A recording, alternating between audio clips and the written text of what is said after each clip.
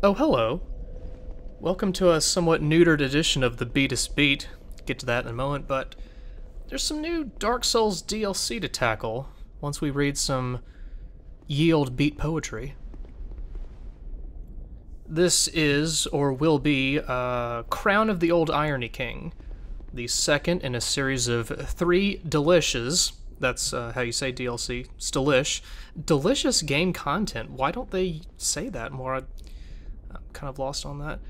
But here's a little bit of pre-lore, in addition to some reviews of the poems were left by other players in front of each one. But let's bow down to the snakes and read about the halberd. And voila! Very similar to the first one, Crown of the Crunken King. Expensive Moneybags DLC, you teleport to a place and you're treated to a door that you may or may not be able to open. And you got your summon sign room, much like was in the first DLC as well. You can place your sign there if you want to wade in the waters a bit of the DLC without shelling out the $500 it costs to get it. You can lay down a sign, get summoned at a certain point that you'll see much later. But if you got the key... Notice the character never inserts the key into the door. Does that, for a lore-heavy game as Dark Souls is, that it takes you out of it when you don't see the character actually put the key in the door. I've opened my share of doors, folks. Unlocked cars. I don't think there's any cars in Dark Souls, but it's the same principle. It just takes you right out of it. So what I really like about the DLCs, the delicious up to this point, is the scenery you're exposed to the moment you come out into the area. The first one you saw that big, shady fortress. Here you see that big old bright fire tower thing. The chain bridge going across. It's just it's a good image. It just gives you, it's like, hey, look at this. Look at what your investment got you, buddy. Huh? Huh? That's the front people going like, eh? Quick transition, since I had trouble finding the smelter wedges when I got them. Here's the lore behind the sticks that we picked up for your reading pleasure. So you'll notice from the way I'm talking and the edits, the subtle edits I'm employing in this is not being streamed. It's not being stripped. And I'm not sure where that parry noise came from. It's like the game knows how fantastic I am at all aspects of it, obviously, pro MLG, and it just acknowledges that by saying, like, we know you're going to be hearing this a lot, so here's our props to you, successful parry sound. I'm not streaming this because this is the first edition of the Betus Beat that you are hearing from the new Betus Digs. The videos that you've been seeing up to this point were gradually uploaded. They were all done around the same time, but then spread out. The love was spread throughout a period of time. I was absent for a little while, had a lot of things to do, had to move, had to leave the South for the more literal South of Texas. But here's the soul of Nadalia. Part of it, that is. So Nadalia is spread onto all these, their souls been scattered to all these idols. And these soldiers, the dead soldiers we saw when we came in, one successfully drove the smelter wedge into an idol who was here before this character was. And yeah, it's a dexterity ring. Are you a min-maxer? Maybe you'll be a fan of this. I don't know. Min-maxing's kind of pointless given the leveling system and soul memory thing that Dark Souls still has. Deal with it. Anyway, in the new Betus Digs in Texas, my internet upload speed has been compromised severely. It's maybe 15 to 20% as good as it was in the old Betus Digs. The download speed is fine, but they really cap you on the upload speed. Unless I were to get... Ooh. Forgot this happened. See, I'm not one of those Dark Souls players that is, plays online for walkthrough purposes. That's not the real experience, man. You gotta see scores of blood pools and orange scribbly wobbly text on the ground in order to really experience this game. There's the first proper enemy.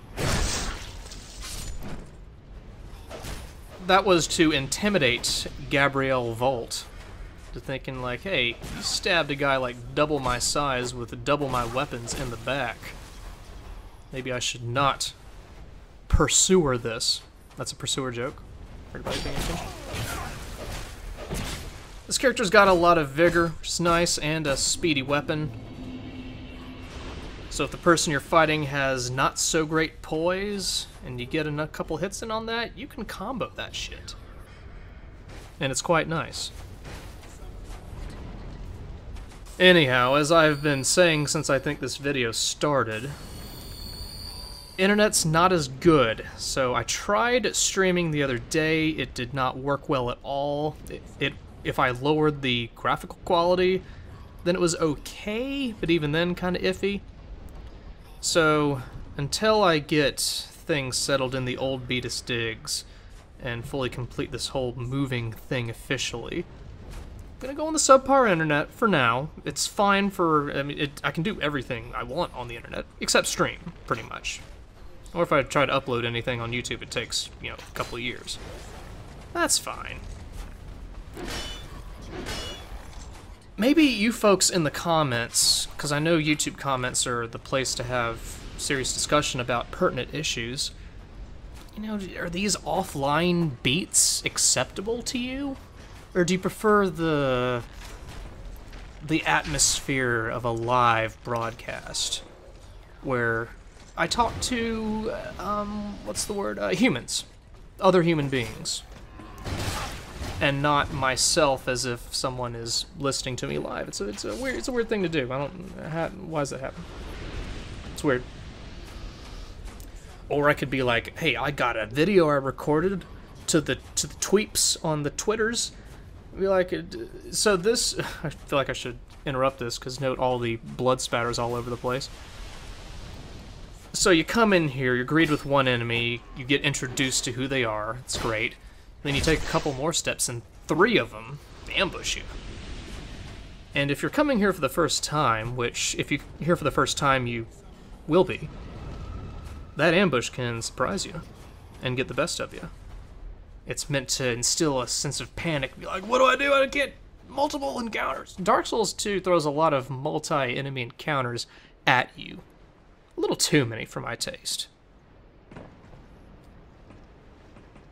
But with those guys, you want to ideally pull 1 at a time, maybe 2, get your rolling on, or if you have one of those great shields, great shields, not just a great shield, but a great shield. It's even greater than a great shield. The greatest shield, perhaps. Or that'd be a great shield. We can chart the family trees of great shields and know what the idea is. But if you have a great shield or a great shield, you hold that in front of you, your shield poise is really bala, and you can kind of tank your way through it. But if you're a more dexy kind of feller, as I am at this time, then you want to get your adaptability and rolling going on. Or maybe you're a sorcerer and you got some nukes. You can do some nukes. Now this room's kind of a butthole. So these statues that you shove those wedges in, they have different properties. The first one threw a chaos storm at me. This one might also do that, I don't entirely remember, but it does do something else. But in the game proper, Alluring Skulls had pretty limited use, but here, I'm not sure about the first DLC, but at least in this one, those big ol' enemies get distracted by them for a couple seconds.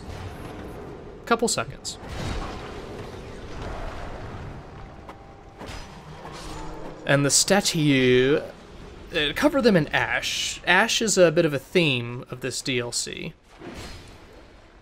Ashen Knights, Fire creates ash, I've heard, at times. But ash also, little known fact, if you have a relative who has become ash, coat it over yourself, and you'll notice you've become a lot more hardy. Your defenses will go through the roof.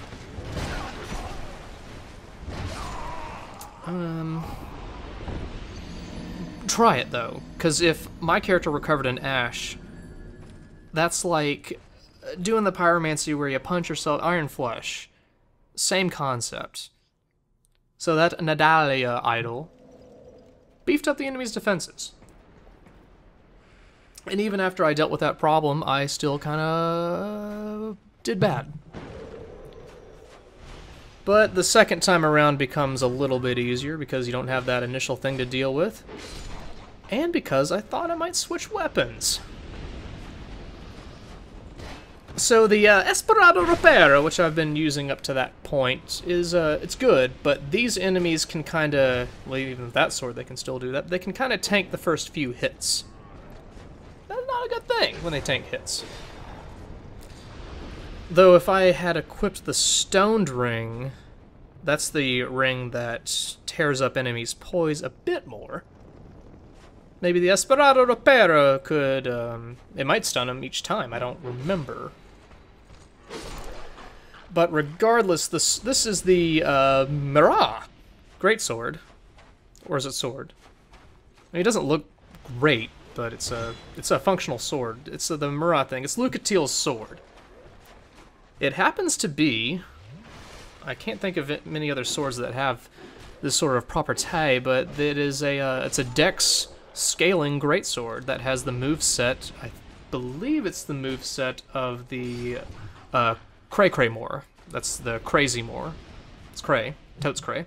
The Totes Cray Moor, the same moveset of it, which is quite good. Quite good, because you do that poke with the strong attack. And that has some good range. Oh, and by the way, Dance of Fire. Not a pyro kind of feller. I don't know. Your mileage may vary with it. I think that is the kind of fires a horizontal line of fire shit at enemies. So I think it, if I'm thinking that is the correct spell, might be good for crowd control. Crowd control to Major Tom, right? But not for this character. This is a boring, just weapons character, no fancy spells. Just dapperly dressed and rolling around. I like the shield a lot as well. The shield that I don't really remember how to say. I'll just call it the Llewellyn shield.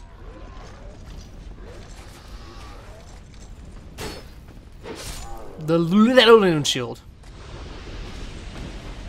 Just become possessed by a poltergeist and you'll be able to pronounce the name of that shield. It's the Llewellyn shield. That's how you pronounce that. Again, nice scenery. Lots of ash. In case you doubted that the door-looking stone fixture was a door, read them messages. DLC also has scattered pots of water. As everyone who's rolled through a pot of water knows, when you do that, your fire defense skyrockets. Or not, I still don't think it skyrockets in Dark Souls. I think it just kind of nominally increases your defense, perhaps. Has there ever been a Fashion Souls wet t-shirt contest? Just think about it. I don't know. So, DLC in general. Oh, and these enemies, I like those guys. That's a good enemy. IMO. A very trolly enemy. They don't, I don't think, with maybe a couple of exceptions, they don't really attack you outright. They try to lure you to bad stuff.